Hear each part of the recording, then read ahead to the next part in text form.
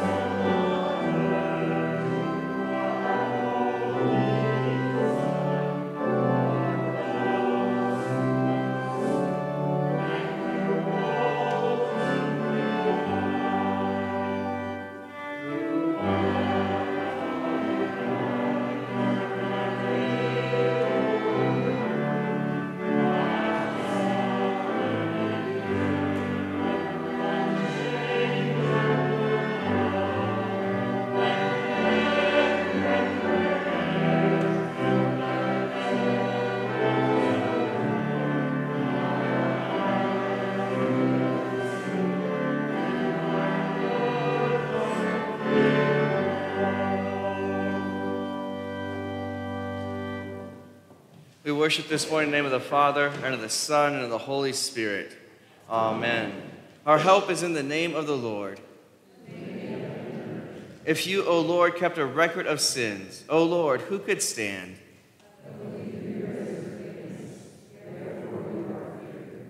Since we are gathered to hear God's word, call upon him in prayer and praise, and receive the body and blood of our Lord Jesus Christ in the fellowship of this altar. Let us first consider our unworthiness and confess before God and one another that we have sinned in thought, word, and deed, and that we cannot free ourselves from our sinful condition. Together as his people, let us take refuge in the infinite mercy of God, our heavenly Father, seeking his grace for the sake of Christ and saying, God, be merciful to me, a sinner. This time you're invited to kneel, sit, or stand for a time of silent reflection and self-examination.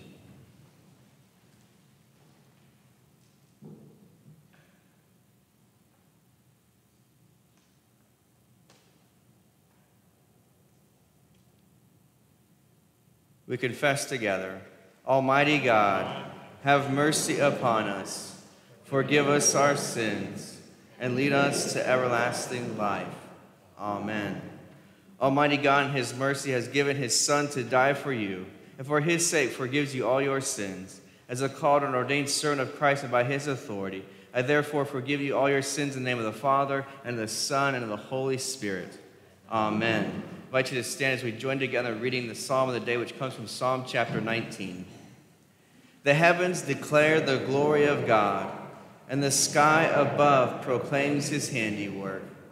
Day to day pours out speech, and night to night reveals knowledge. There is no speech, nor are there words, whose voice is not heard. Their measuring line goes out through all the earth, and their words to the end of the world. In them he has set a tent for the sun, which comes out like a bridegroom leaving his chamber, and like a strong man runs its course with joy.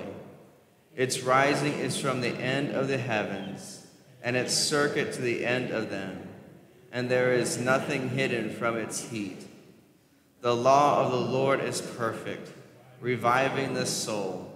The testimony of the Lord is sure, making wise the simple. The precepts of the Lord are right, rejoicing the heart. The commandment of the Lord is pure, enlightening the eyes. The fear of the Lord is clean, enduring forever. The just decrees of the Lord are true and righteous altogether. We join together in singing the Kyrie.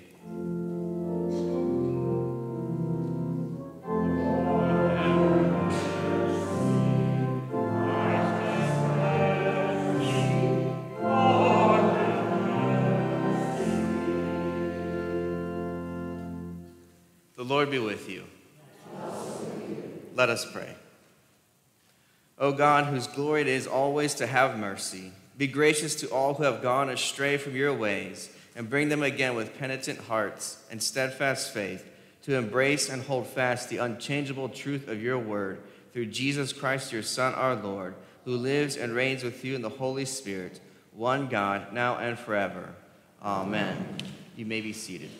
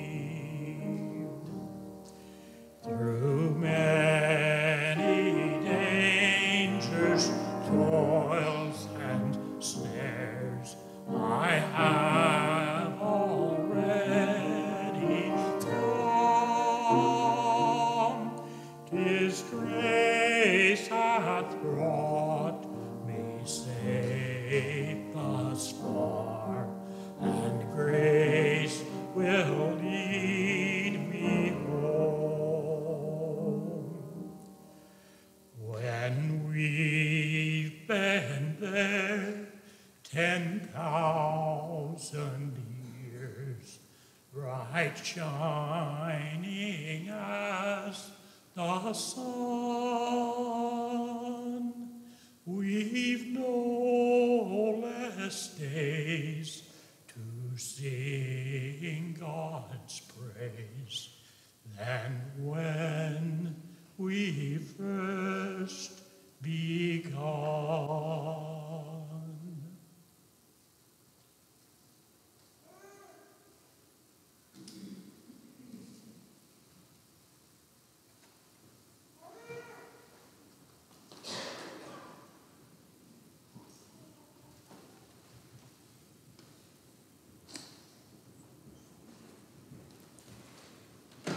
The Old Testament reading is taken from Exodus chapter 20, beginning at verse 1. And God spoke all these words, saying, I am the Lord your God, who brought you out of the land of Egypt, out of the house of slavery. You shall have no other gods before me.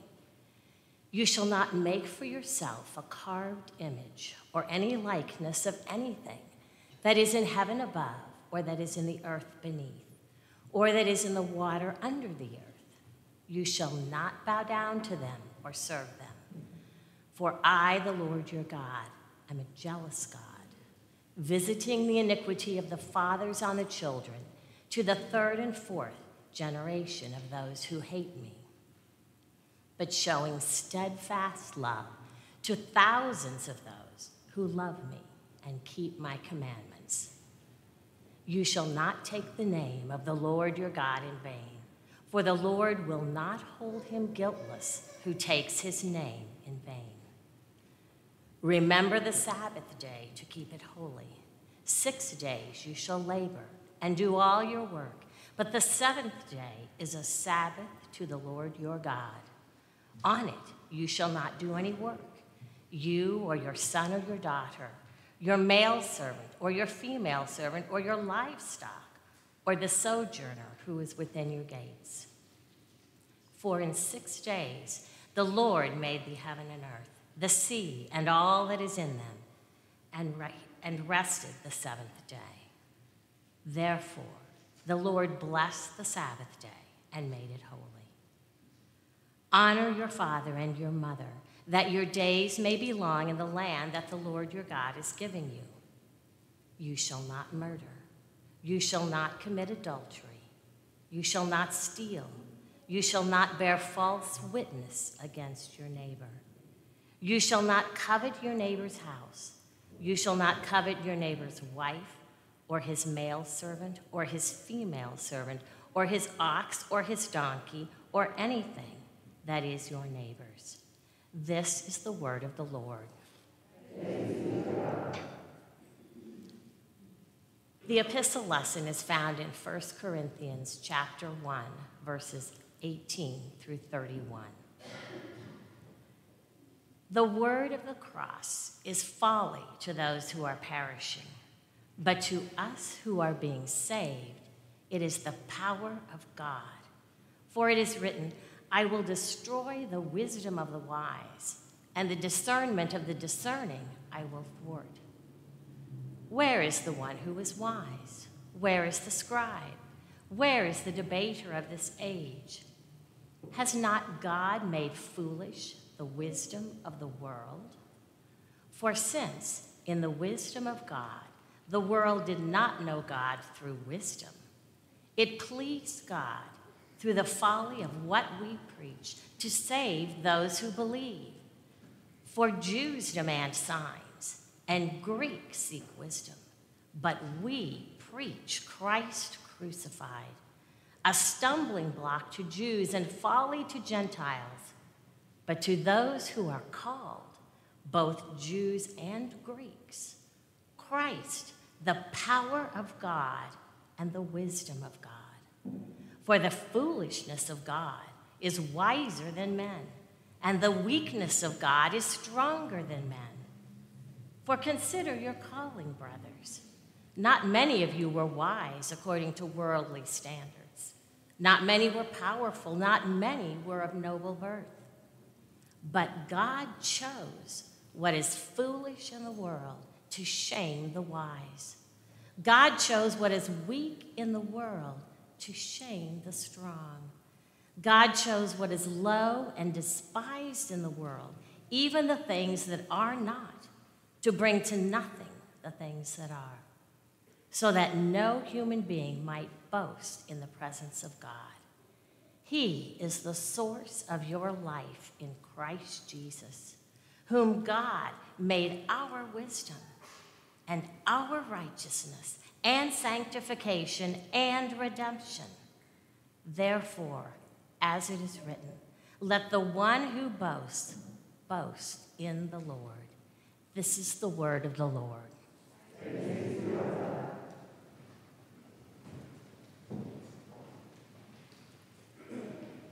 The Holy Gospel according to St. John, the 2nd chapter. Glory to you, O Lord. The Passover of the Jews was at hand, and Jesus went up to Jerusalem. In the temple he found those who were selling oxen and sheep and pigeons, and the money changers sitting there. And making a whip of cords, he drove them all out of the temple with the sheep and oxen. And he poured out the coins of the money changers and overturned their tables. And he told those who sold the pigeons, "Take these things away. Do not make my Father's house a house of trade." His disciples remembered that it was written, "Zeal for your house will consume me." So the Jews said to him, "What sign do you show us for doing these things?" Jesus answered them, "Destroy this temple, and in 3 days I will raise it up." The Jews then said, "It has taken 46 years to build this temple, and you will raise it up in 3 days?" But he was speaking about the temple of his body. When therefore he was raised from the dead, his disciples remembered that he had said this, and they believed the scripture and the word that Jesus had spoken. This is the gospel of the Lord. Praise to you, O Christ. Now join together in confessing our Christian faith using the words of the Apostles' Creed. I believe in God the Father Almighty, maker of heaven and earth, and in Jesus Christ, his only Son, our Lord, who was conceived by the Holy Spirit, born of the Virgin Mary, suffered under Pontius Pilate, was crucified, died, and was buried. He descended into hell. The 3rd day he rose again from the dead. He ascended into heaven and sits at the right hand of God the Father Almighty. From thence he will come to judge the living and the dead. I believe in the Holy Spirit, the holy Christian church, the communion of saints, the forgiveness of sins, the resurrection of the body, and the life everlasting. Amen. You may be seated as we join together in singing hymn number 824.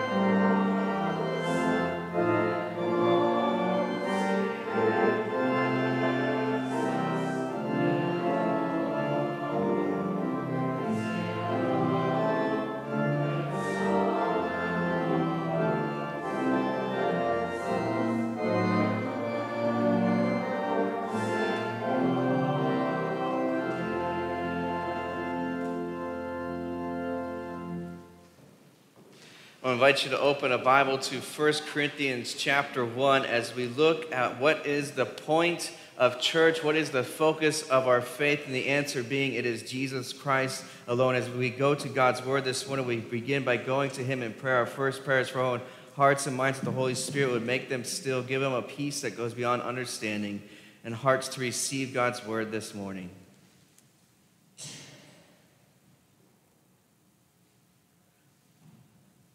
Our second prayer is for our brothers and sisters in Christ, that the Holy Spirit would open the Scriptures to both their hearts and minds, that they would receive the gospel of Jesus this morning.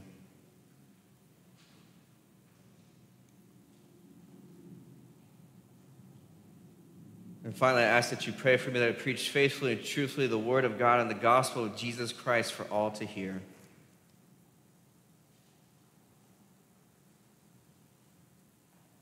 Psalm 19 says, "May the words of my mouth and meditation of my heart be acceptable and pleasing to you, O Lord, my rock and my redeemer. Amen." So how many of you think Jesus is nice?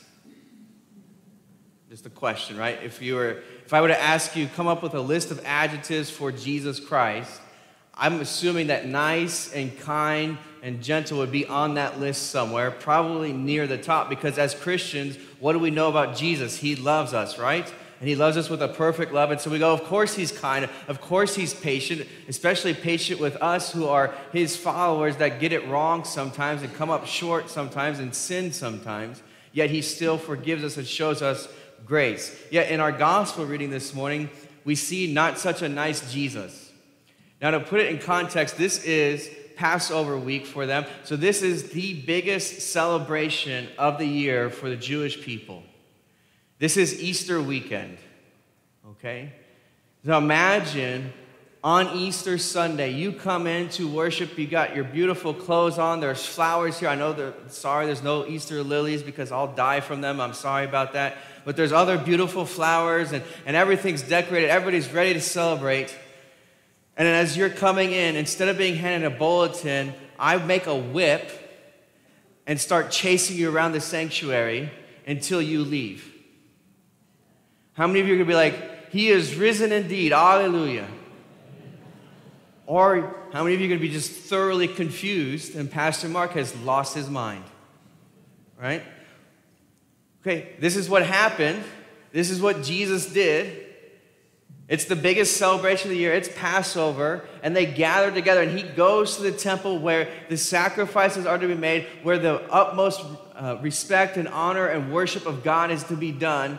And He makes a whip and He chases people out because they've missed the whole point of the worship. They've turned it into something else.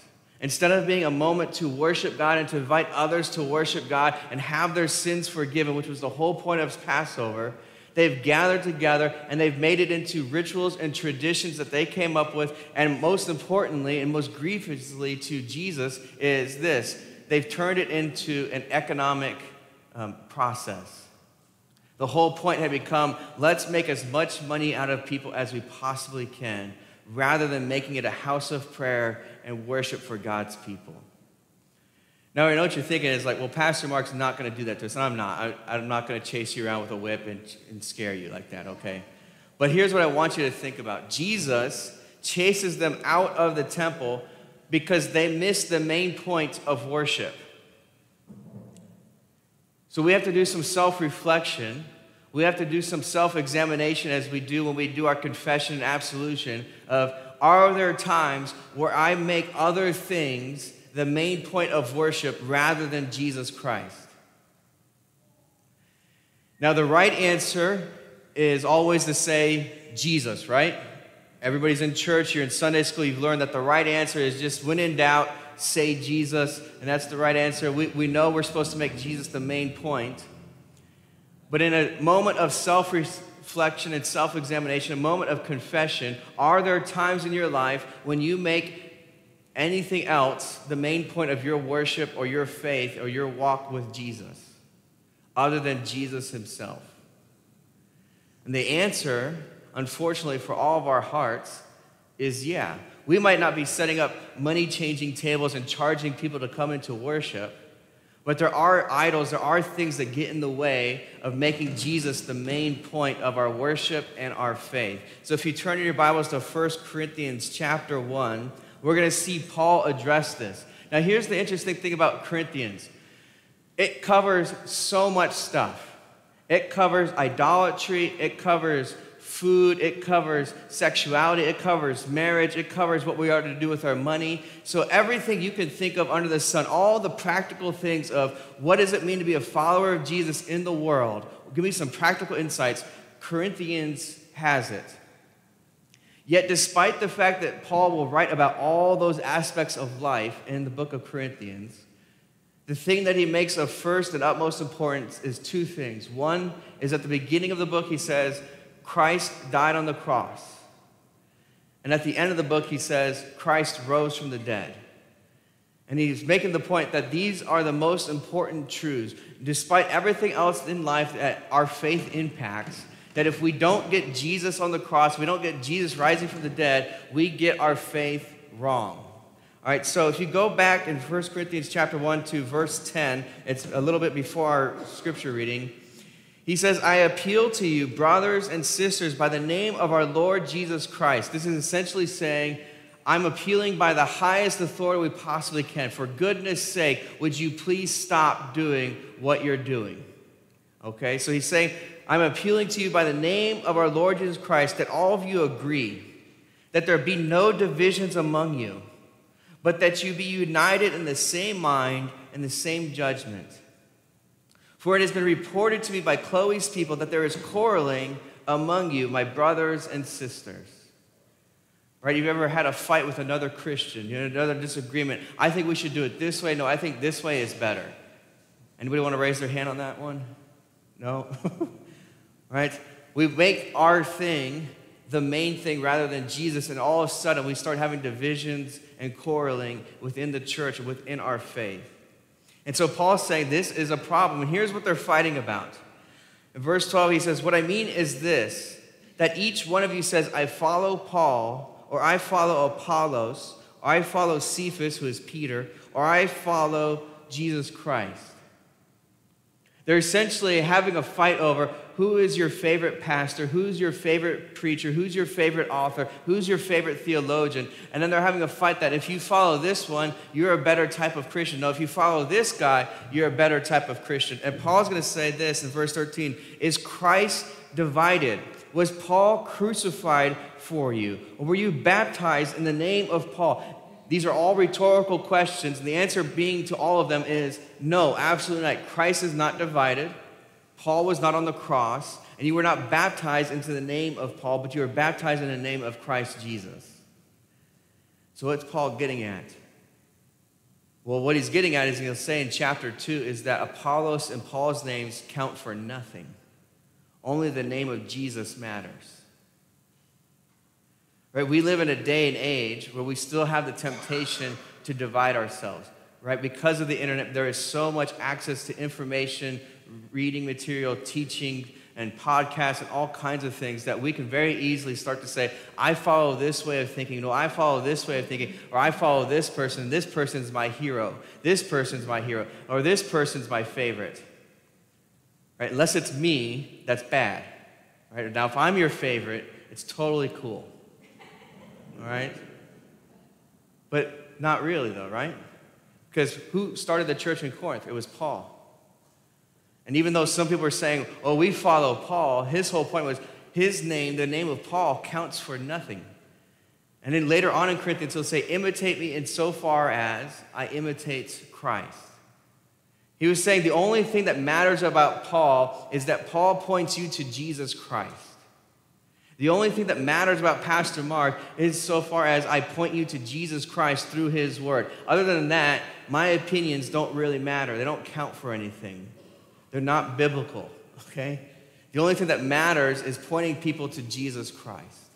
And so Paul says all this, and he's asking these questions because as human beings, we have a tendency to be like the money changers in the temple and to make everything about our faith and our worship but Jesus Christ. To confuse it and to mix it in and say, no, It's about Jesus a little bit, but really what matters to me is this. Right now, I grew up in something that was called the worship wars of the 90s and the early 2000s, which is a great way to attract people to Jesus. Say you're having a war in the church. You're like, you want to come with us and join our side? All right? Now, what the worship wars were all about was what style of worship is best. Now, I'm not going to do a show of hands on this, but I will ask you a question. How many of you have a preference on worship style, hymnal that might be used, hymns that are sung, liturgy that is used? Let's just all raise our hand and be honest. This is a time to be honest. You got a preference, okay? It's okay to have a preference. Martin Luther even said it was okay to have a preference as long as you don't turn your preference into a law for everybody else and say it must be done this way. The only part of worship that must be done this way is that we make it all about Jesus. Because if we don't make it all about Jesus, nobody gets saved. That's what Paul is getting at. When he asked the question, is Christ divided? Was Paul crucified for you? Who was crucified for you? Jesus. He's your Savior. So without making it about him, we are in big trouble, not just for ourselves, but for the world, because what are we inviting them to if not to be saved by Jesus? Because if we don't make church and worship and our faith about Jesus, we have nothing to invite people to. Because I'm not going to save them. You didn't die for their sins. You didn't rise from the dead for them. Only Jesus did. So Paul continues. We're going to jump down to verse 18. And he says, here's why we got to make it all about Jesus, even if it doesn't seem appealing. For the word of cross is folly to those who are perishing. But to us who are being saved, it is the power of God. So the first thing that we see is that, look, Paul's like, we've got to make it all about Jesus. And one of the things that is important is to understand who he's writing to. He's writing to the church in Corinth, which was a major metropolitan city with all kinds of people that valued power and wisdom and intelligence. It was a huge metropolis that people from all over the world traveled to and from to do business there. And so everybody was focused on it's all about power, it's all about wealth, it's all about seeming wise in the eyes of the world. And Paul says, okay, well, great, but here's our message. Jesus died and Jesus rose again. Now, from a human perspective, your question would be, well, what else do you have? Because they're worried about their jobs, they're worried about their income, they're worried about politics, they're worried about power and influence. I mean, things that we don't care about anymore as human beings, right? No, it's exactly the same stuff that the world still cares about. And the temptation is to go, okay, well, we're going to look like the world, we're going to behave like the world, we're going to speak and think like the world, because that'll draw them in. And Paul goes, well, the word of the cross is folly to those who are perishing. Another way of saying it is, the word of cross is dumb to those who don't believe. They're going to mock it. Just like people mocked Christ when he was on the cross, Paul's saying people are still going to mock and make fun of the message of the gospel and think that it's ludicrous and ridiculous unless they believe in its power. So if you are one of those people that thinks the world's getting worse, right? Some people think the world's getting better, the world's getting worse. I've read research on it. It depends on how old you are. The older you get, the worse you think the world's going to get. The younger you are, the better you think the world's getting. So it's more so just an age thing. All right, but we can fight about that as generations, okay? But if you think, oh, the world's getting worse, if people don't believe in Jesus, they don't understand the gospel, they don't value the message of the cross, I got news for you. Nothing's changed. Paul says the word of cross is folly to those who are perishing. And he wrote that in Bible times. Everybody always goes, I want to go back to the Bible times. What that tells me is you've never read the Bible. Because they had the same problems back then, and sometimes even worse. Because they were still figuring it out. But Paul's saying, look, the word of the cross is folly to those who are perishing. Yet to those who are being saved is the power of God. So he goes down to verse 22. He says, the Jews demand signs, and the Greeks or the Gentiles seek wisdom. What is Paul getting at? He's saying, well, the Jews want a big sign, a show of God's miraculous power that Jesus is the Christ. And our response as Christians would be like, well, he raised him from the dead. That's pretty great. And then the Greeks want wisdom. They want philosophy. They want you to make the cross make sense. And Paul says, well, they want signs and they want wisdom, but it's foolishness to both. And he says, but we preach Christ crucified, a stumbling block to Jews and folly or foolishness to Gentiles. But we preach Christ crucified. One of the things that pastors don't usually do is tell you how to judge pastors, how to evaluate us. Here's how to evaluate my preaching. Did I preach Christ crucified or not?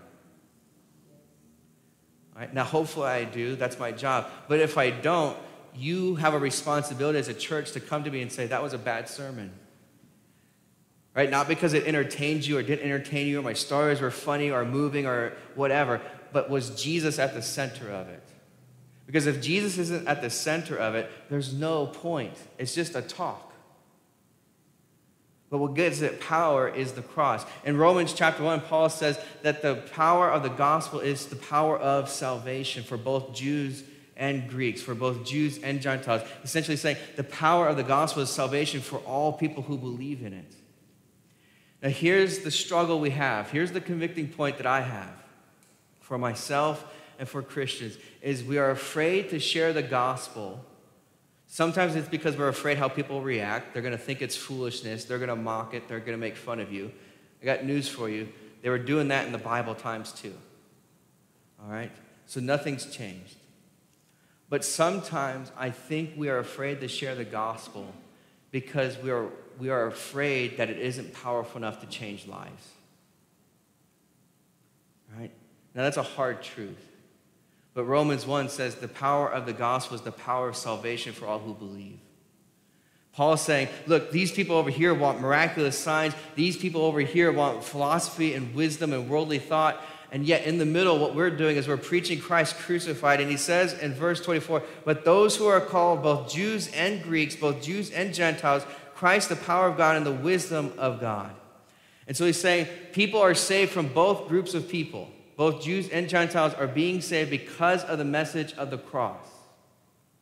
And Paul would go even further in his writings to say they're only being saved because of the message of the cross. But we're afraid to share the gospel sometimes, I think, because we're afraid that it's not powerful enough to change lives.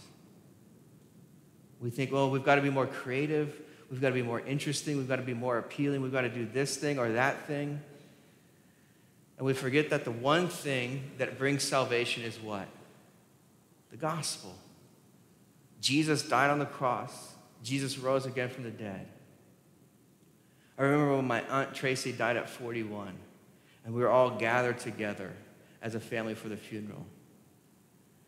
And then, of course, afterwards we had the meal and the time together as a family, and people are grieving, and we're all upset. And one of my uncles came up to me, because my brother and I are pastors, so people were coming up to us going, what you got for us? You're going to fix this, right? And that's what my uncle asked me. One of my uncles came up to me and goes, he's crying because his baby sister has passed away at 41. And he's like, what do you got for me, Mark? And I'm sitting there crying like, I don't know, man. Like, I'm devastated. I'm crying too. What do you mean, what do I got? And he's like, well, what do you got for me? What do you got that will comfort me?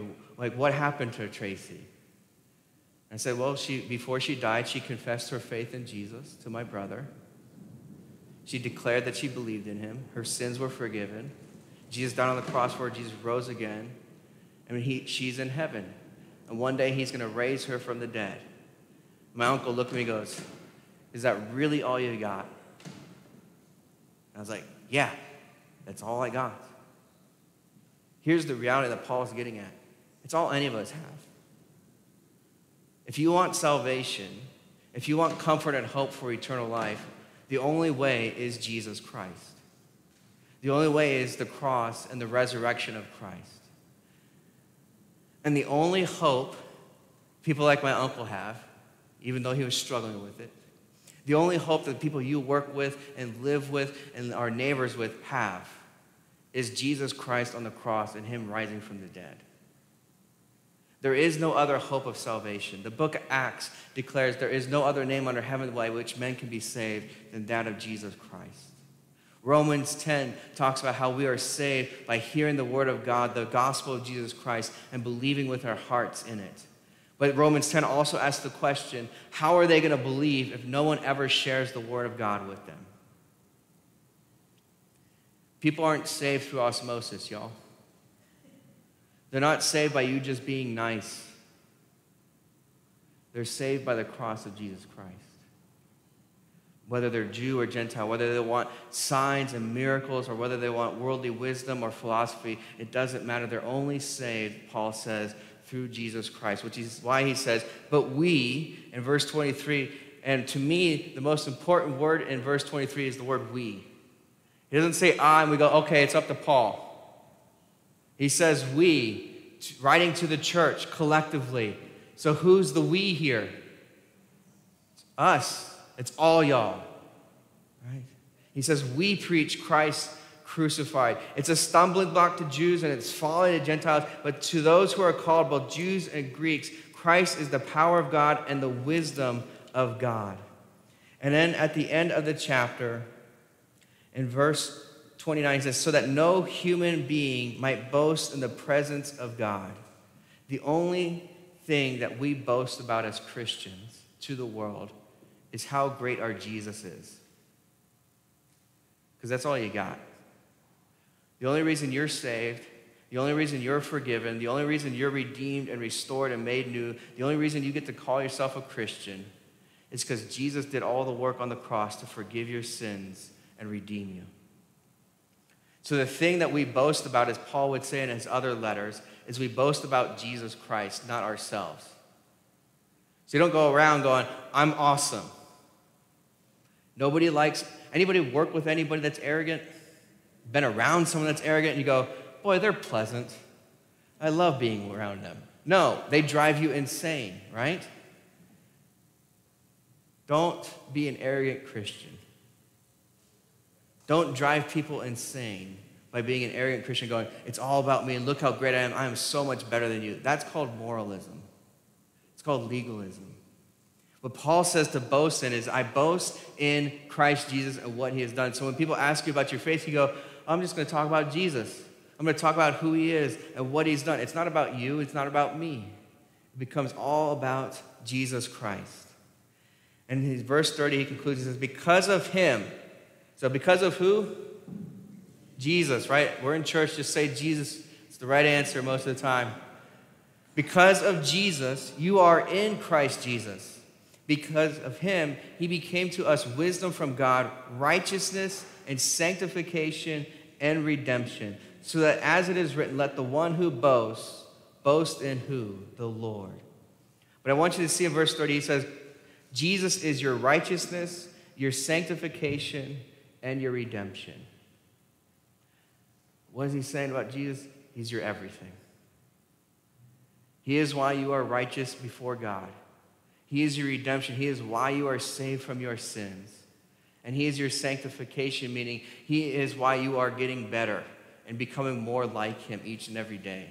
Because the Holy Spirit is at work in your life, and Jesus is at work in your life through the gospel, through the Holy Spirit, to make you more like him. So the only thing you ever have to brag about to anybody else in the world, whether it's a Christian or non-Christian, is Jesus is really awesome. He has redeemed me, he has forgiven me, he has saved me, and he's made me new. He's made me more and more like him each and every day. So when people ask, like, well, how'd you get that way? How do you pray more? How do you read your Bible more? How are you more kind, right?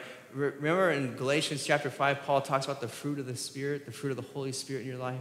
How did you become more gentle and patient and kind and loving and good? You don't sit down and go, let me tell you. It was a lot of hard work on my part. I had to put up with a lot of morons.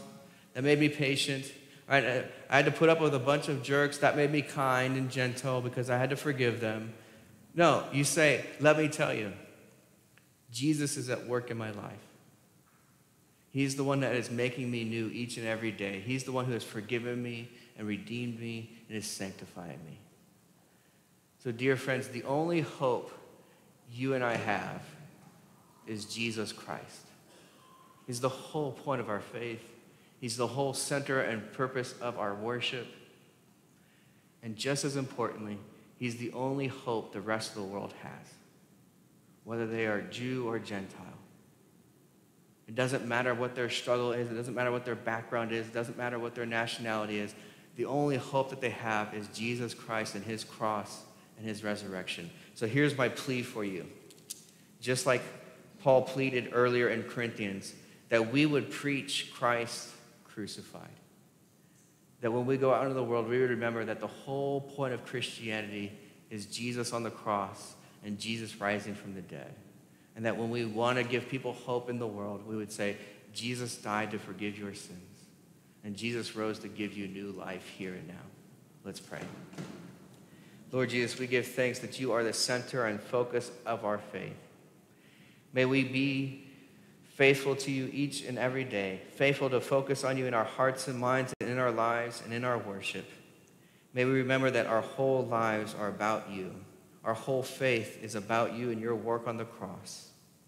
And as we go into the world, may we share the hope of your cross and resurrection with the people, trusting that it is the power and the only power of salvation for all who hear it. In your name we pray. Amen. I invite you to stand as we go to our God in prayer.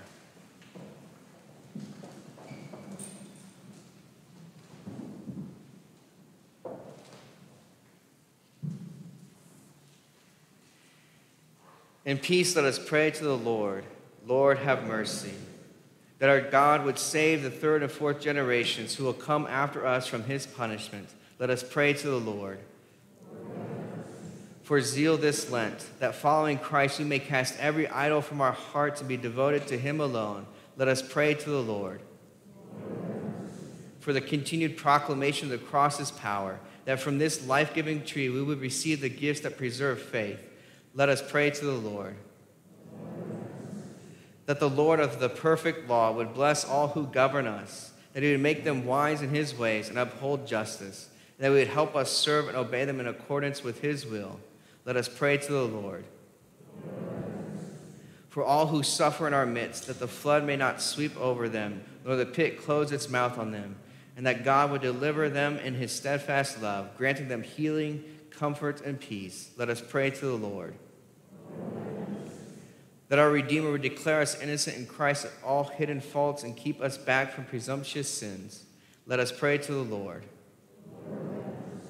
That our God, whose true temple was destroyed by wicked men, yet raised up again after 3 days, will grant us and all the saints to share in his glory of his Son's resurrection.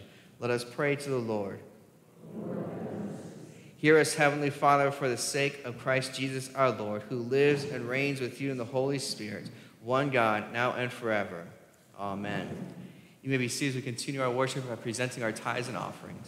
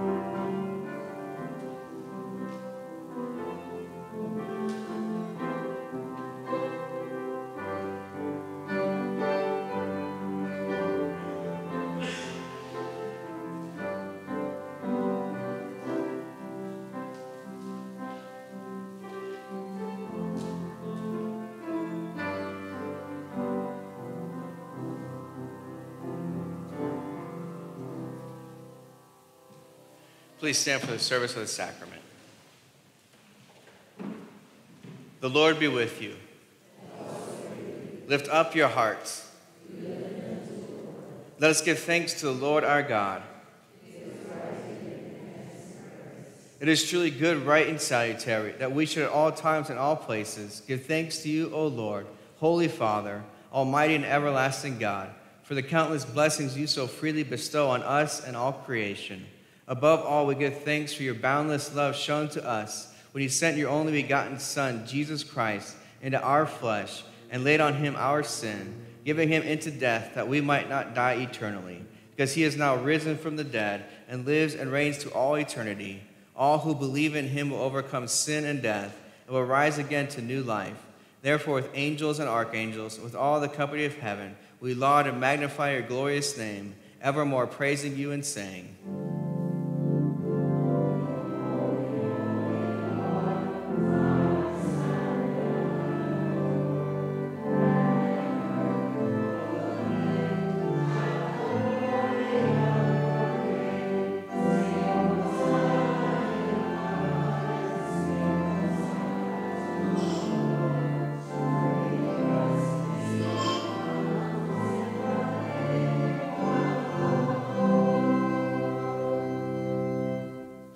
Blessed are you, O Lord our God, King of all creation, for you have had mercy on us and given your only begotten Son, that whoever believes in him should not perish, but have eternal life.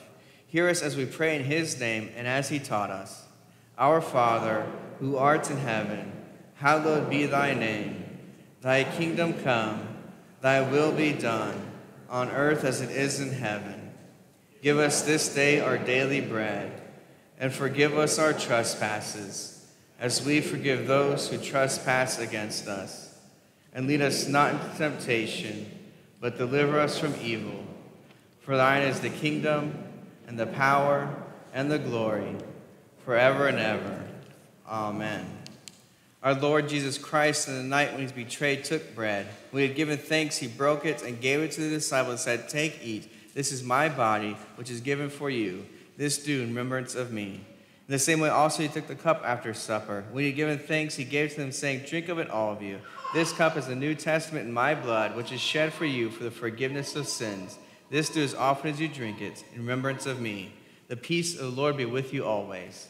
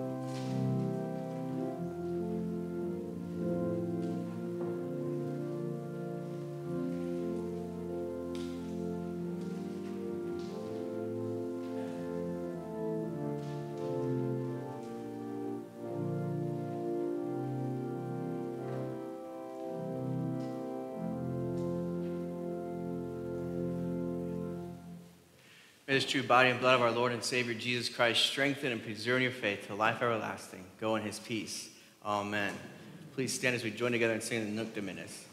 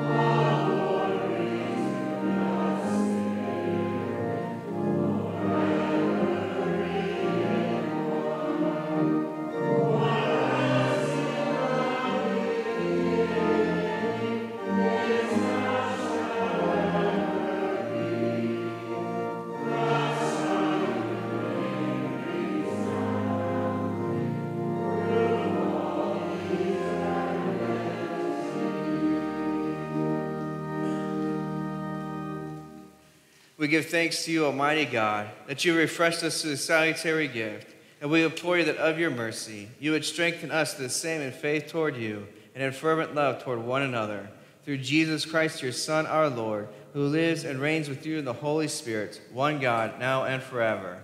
Amen. Let us bless the Lord. The Lord bless you and keep you. The Lord make his face shine upon you and be gracious to you. The Lord look upon you with favor and give you his peace. Amen.